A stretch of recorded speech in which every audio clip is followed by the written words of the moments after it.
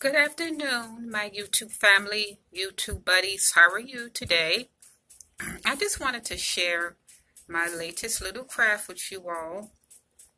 This is an old hat that I have because I have a bunch of hats in my closet. However, this one I've had for about 2 years or so, but I didn't want to throw it away. I wanted to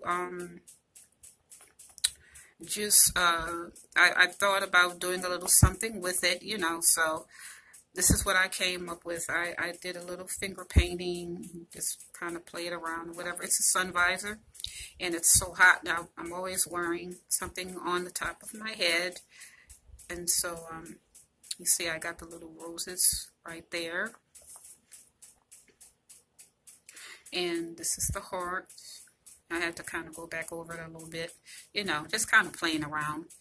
And these are the little glitters that I used.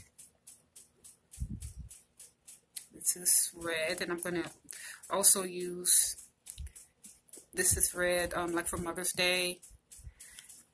And some moms, when they dress up or they get corsages, they use the gold paint. So I'm going to use the rest of this, even though it's been kind of acting up. You see there, the air keeps getting in there. But yeah, these are the two glitters that I used to make this little project.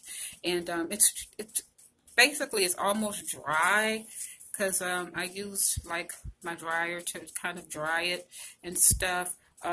It's basically dry, and I'm going to wear it maybe with a silk red shirt or whatever. It just depends on, I don't know, when I wear it, how hot it is or whatever, but I want to try to match it up. But like I said, it's hot, so I'm going to be wearing that along with my mask to protect my, my face. So I hope you guys like it, and I do have a very wonderful treat coming up for Mother's Day, and I still have to finish it, though, because I've been so busy, like running errands back and forth in and out the apartment. But it will be done in time for Mother's Day, ladies. I can't wait for you all to see it. And so that's my latest do-it-yourself hat. So you guys take care. Love you. Be safe out there. Bye.